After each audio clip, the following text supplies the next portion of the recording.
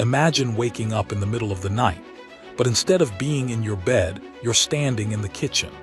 Or even stranger, you wake up outside barefoot with no memory of how you got there. It sounds like something out of a horror movie, but for millions of people, sleepwalking is real. Why do some people get up and walk around in their sleep? What's happening in their brains? And most importantly, is it dangerous? Today, we're diving deep into the science of sleepwalking, why it happens, what triggers it, and some of the strangest real-life sleepwalking stories you won't believe. What is sleepwalking? Sleepwalking, also known as somnambulism, is a sleep disorder where a person gets up and moves around while still asleep. It usually happens during deep sleep, which means the person isn't fully conscious and often has no memory of what happened when they wake up. Some people just sit up in bed and mumble, while others walk, cook, or even try to leave the house. In extreme cases, sleepwalkers have been known to drive cars or climb buildings, all while completely unconscious. But why does this happen? Why do people sleepwalk? Scientists believe sleepwalking is caused by a disconnect between different parts of the brain during sleep. Normally, when we sleep, our brain follows a cycle. Light sleep, deep sleep, REM sleep where dreaming happens. Sleepwalking occurs during deep sleep, when the brain is supposed to be in full rest mode. But for some people, the part of the brain that controls movement and actions wakes up, while the part that controls conscious thought stays asleep. This means the body is active, but the mind isn't fully aware, creating a strange, zombie-like state. Sleepwalking can happen to anyone, but some people are more prone to it than others. Children sleepwalk more than adults because their brains are still developing. In fact, up to 17% of kids sleepwalk at some point. It often runs in families. If your parents were sleepwalkers, you're more likely to be one too.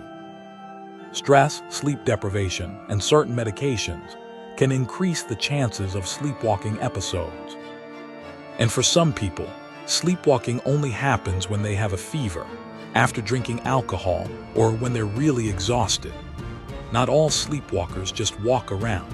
Some of them do things that are downright bizarre. Here are a few common things sleepwalkers do.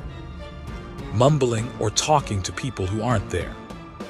Opening doors, windows, or even trying to leave the house. Eating strange foods. Some people wake up to find they've made full meals. Getting dressed and acting like they're going to work. Texting or calling people in their sleep. And in rare, extreme cases, some sleepwalkers have even committed crimes and had no memory of it afterward. Is sleepwalking dangerous? Most sleepwalking episodes are harmless, but in some cases, they can be dangerous. Since sleepwalkers aren't aware of their surroundings, they can trip and fall, walk outside into traffic, try to drive a car while unconscious. This is why waking a sleepwalker can actually be important, but you have to do it carefully. Should you wake a sleepwalker? You may have heard the myth that waking a sleepwalker is dangerous, but is that true? Not really. The main danger isn't waking them up, it's how they react. A sleepwalker might be confused, disoriented, or even aggressive if startled. So if you ever find someone sleepwalking, gently guide them back to bed instead of shaking them awake. Don't yell or scare them. Let them wake up naturally. If they're doing something dangerous, wake them up calmly and carefully. How can you stop sleepwalking? If you or someone you know sleepwalks frequently, there are ways to reduce episodes. Stick to a regular sleep schedule. Overtiredness can trigger sleepwalking. Reduce stress and anxiety before bed. Keep the sleeping area safe. Lock doors and remove anything sharp or dangerous. Use an alarm or motion detector that gently wakes the person up if they start moving. For extreme cases, doctors might recommend medication or therapy to help control sleepwalking. Crazy sleepwalking stories. Some sleepwalking stories sound too strange to be real, but they actually happened. A man once sleepwalked out of his house and woke up on his neighbor's roof. A woman ordered $300 worth of food online while sleepwalking. She only found out when it showed up at her door.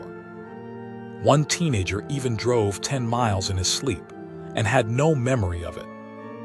These cases prove just how powerful the brain is, even when we're asleep. So why do people sleepwalk?